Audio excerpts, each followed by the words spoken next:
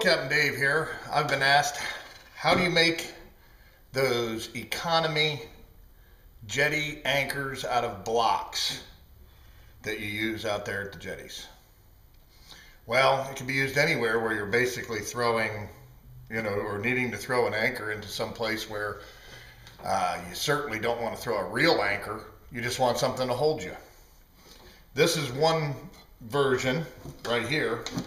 Is I buy 2-hole blocks. The key feature to this is every once in a while you run into blocks that don't have this, and every once in a while you run into blocks that do. At least I do at my local home improvement center. I always get the ones with the slot. And what I do is you can either use a little star drill bit like this, okay, or I take a pair of vice grips with a hunk of rebar and I tap this through there. All right, tap that through there. And then, like on this one, I've got a plate, and I buy just a big old eye bolt, heavy duty eye bolt with the 2 nuts, and I take this same eye bolt and I put it through this hole. Now, this anchor here sinks a lot faster, of course, because it goes down through the water and the water passes through the holes. But this is twice what this is in thickness, as you can see. So what I've been doing is experimenting around with these. Bad thing about this is when this goes to fall, it wants to do this, go into the bottom.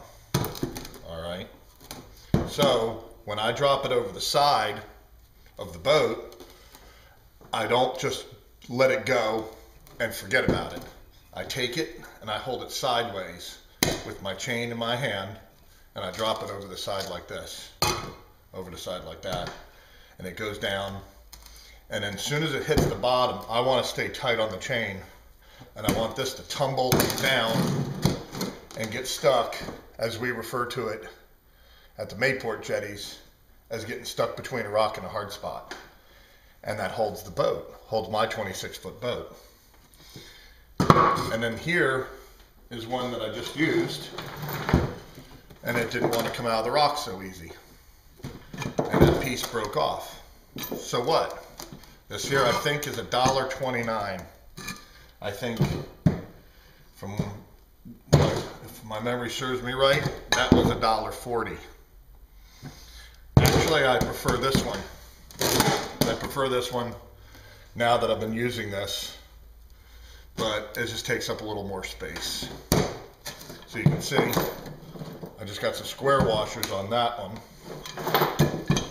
The eye bolt. And the whole idea is you're pulling from the center. On this, you're pulling from the center. That's the idea. My first time I ever did this is I wrapped chain around the center part here. But the problem is the block got real floppy. All right. So this is what I do. I use that with the eye bolt, and then small chain. A whole bunch of small chain. So it's basically like that. And this is about 10, 12 foot of chain to just some junk anchor line.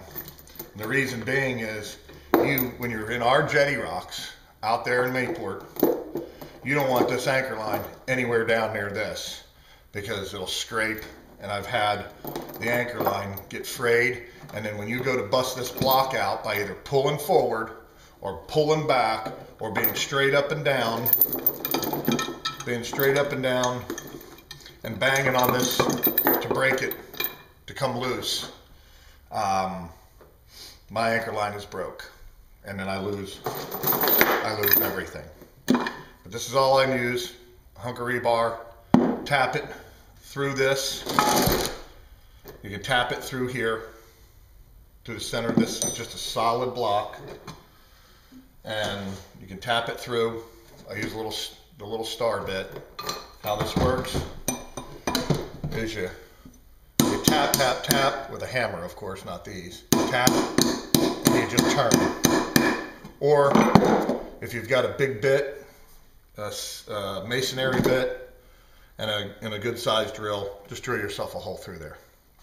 That's basically it. This is what I refer to as the Mayport Jetty economy anchor.